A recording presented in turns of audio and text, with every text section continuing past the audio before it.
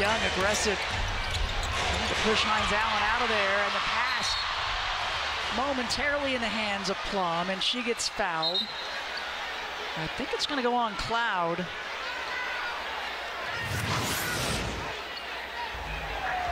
Now on this interception. Oh no, the reach-in.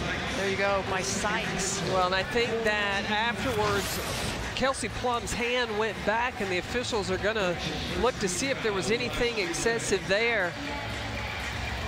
And would there possibly be, well, the foul was called on Sykes, right? Yep, they gave the foul, the reach-in on Sykes.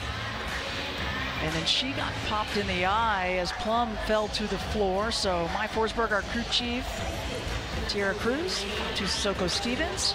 They're going to take a look, see what they come up with. So we can see it here as Plum goes up and Sykes coming in, from behind.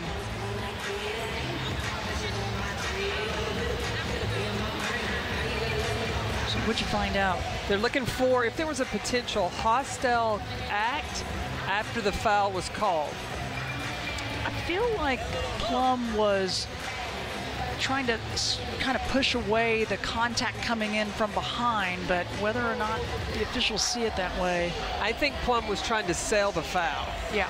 I think there was a little acting in the drama. I don't think she intended to hit Brittany Sykes, but that extra demonstrative movement may get that called as a hostile act. Yeah, she ended up catching Sykes in the face. Look, the fan on the baseline wanted double foul. Oh, yeah. He's fair about it. He's not trying to have some home cooking. Fans get into it here, no doubt. As review continues, looks like they've made a decision. We've had a close one. It's been a good game. 11-point lead at one time, the largest for the Aces. It had been tied up for just the second time at 68-68. And then the Aces kicked up the defensive intensity a bit, started pushing tempo.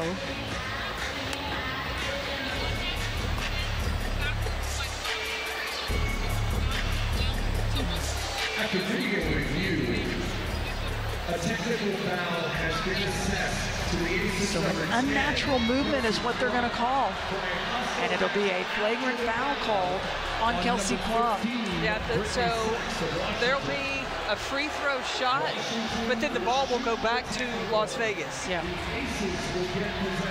So the technical, and Plum saying, I have my arm hacked, but it's because of the arm going up and catching the face of Brittany Sykes.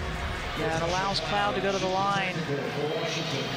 I think I saw the unnatural movement. Yep. I think there was just a little extra acting to demonstrate that there was a foul. Yes. Yep. And just happened to catch Brittany Sykes in the face. Yep.